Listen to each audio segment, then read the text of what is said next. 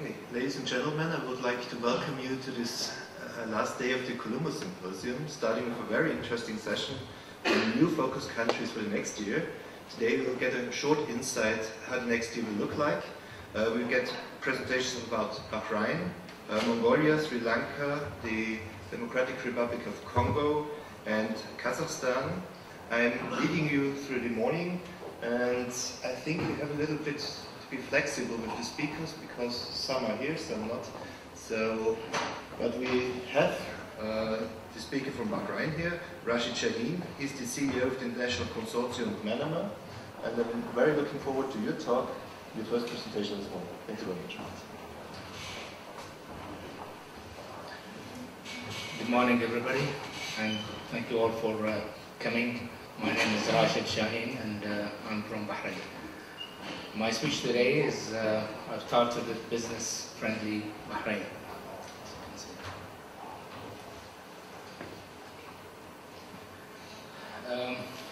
First, I'll go very briefly and talk about ICON as a group company, and then I'll shift to talk about Bahrain and why ICON has chosen Bahrain to operate from.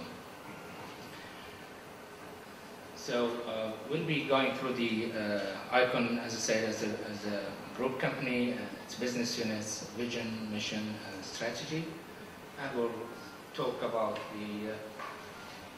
some facts and figures about Bahrain, talk about Bahrain as a market access to the Gulf economies, the advanced business environment in Bahrain, all touch base on the cost effectiveness, and talk about the workforce in the Gulf and compare it with the workforce in Bahrain, and we'll also touch base on the quality of life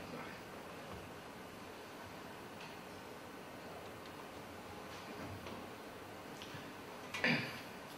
ICON as a group company has got multiple business units. As you can see, we call it the ICON Geo, which looks at everything to do with maps, GIS, remote sensing, and I have also ICON Consulting, focusing on technology and management, ICON R&D, ICON Training, ICON Tourism, and ICON Business Center.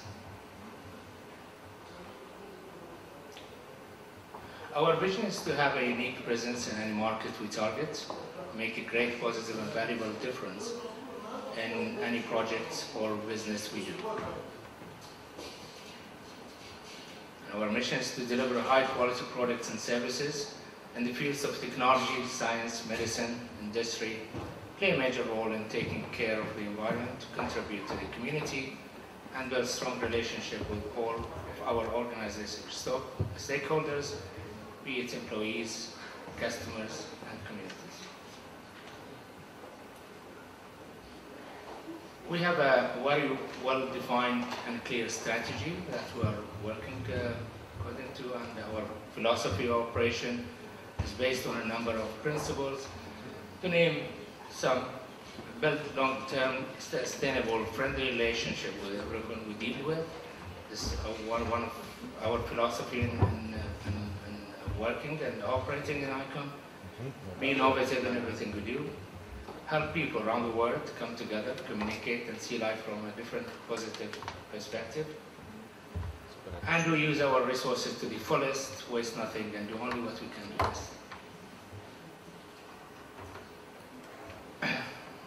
Kingdom of Bahrain. That's where I come from, and we'll talk about why ICON has chosen Bahrain to operate from. So I'll show you a short movie. I hope you enjoy it. It just briefs why we've chosen Bahrain and why other businesses, international businesses, chosen Bahrain to operate from.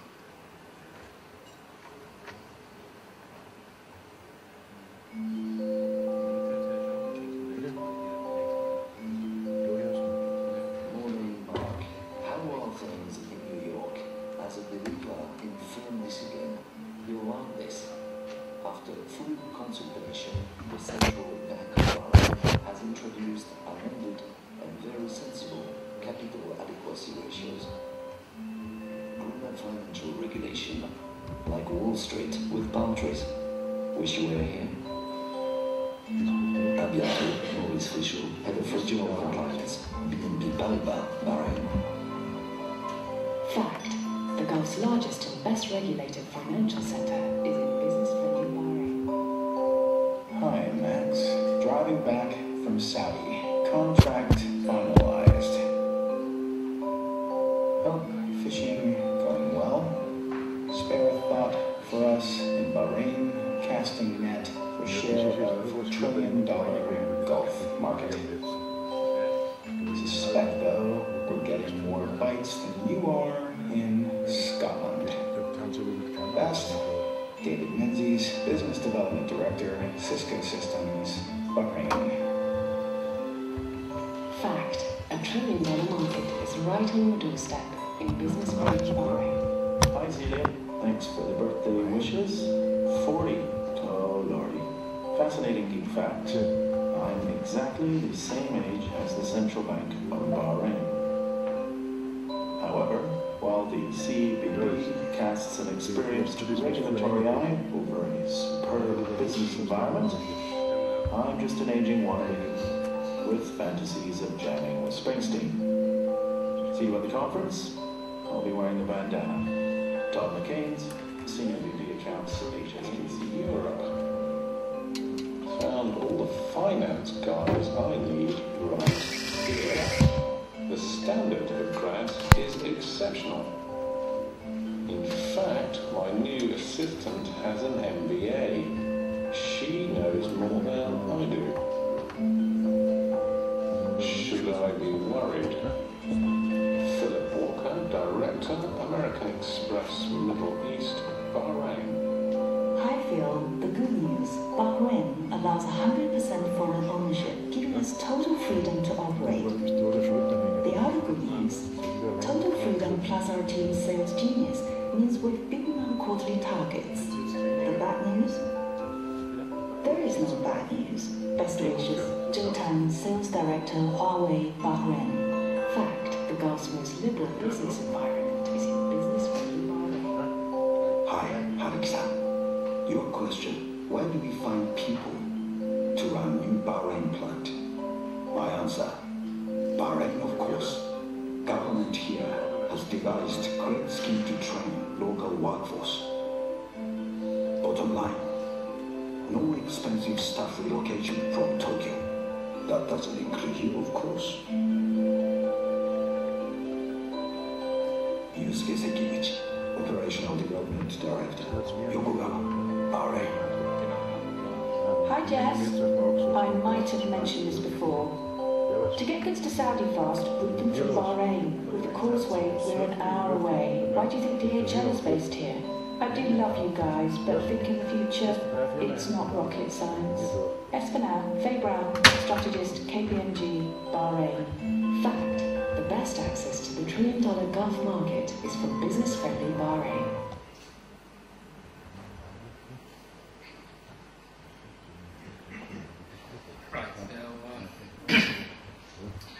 We'll go through some of the facts and figures now. Probably you hear them in the movies. Why Bahrain? Bahrain, if you look at the map, Bahrain is located at a very strategic position in the heart of the Gulf. And we'll see later on that's only a few minutes or a few hours distant from major cities in the world. These are some of the track records. Bahrain was the first to start male education in the region. It was also in 1990. It was also the first to start the female education. The first to discover oil in the Middle East. And the first to start an economic diversification strategy that favored non-oil industry sectors. Although oil was found first in Bahrain, but Bahrain, the government of Bahrain started to think about diversification of the economy and not just depending on the oil and the oil reserve. Bahrain was also the first to establish the banking sector and the financial, and it's regarded as one of the financial hubs in the world. It was also the first to introduce the democratic reforms in the region, to embark on privatization programs, to fully liberalize the telecommunication sector, and was the first to sign an FTA agreement with the United States of America. It was also a co-founder of the GC Common Market, which is Common Market. As you can see here, the economy is well diversified. There's oil and gas, there's telecom and transport.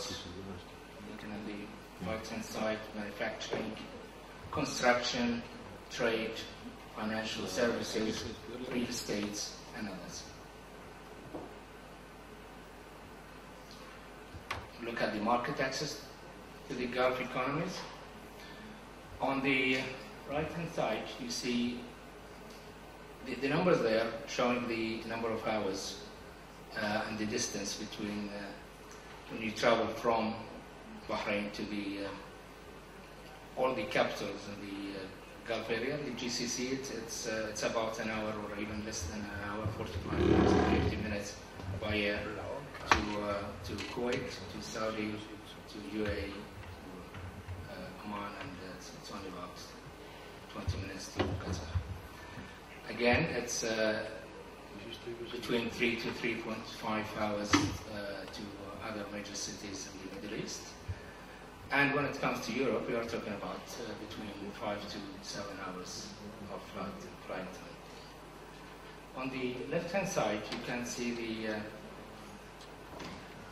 therefore, due to the strategic location, it has got an access to a large and growing market. And we say that there are about 36 million consumers in the Gulf, about 440 million consumers in the MENA area. And over the next decade, the GCC is poised to grow 4.5% per annum versus the global average of 3.3%, with an economy worth of $2 trillion by 2020. Again, this,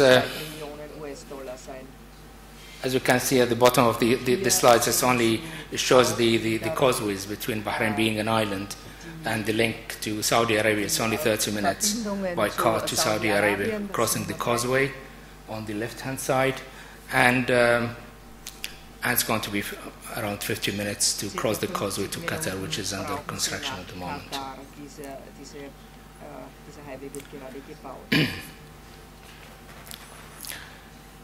What I want to show in this slide is that it's very easy to get to Bahrain, and when it comes to the visas and the visas policies, visas for the GCC residents, we are talking about the GCC residents is not only the nationals of these countries, but also the expats who are living in the GCCs require no visa to come to Bahrain.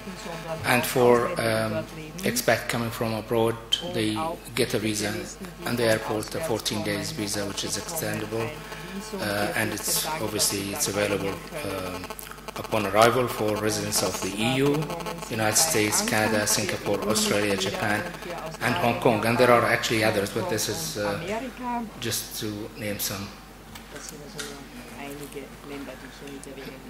Bahrain has very attractive logistic systems, and as you can see, it has got a modern infrastructure, low cost, favorable business environment.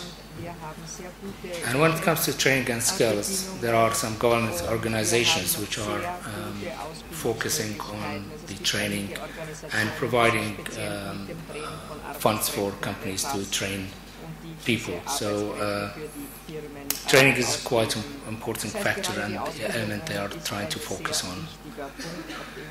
And of course, when it comes, we shouldn't forget about the lifestyles, and business is good, but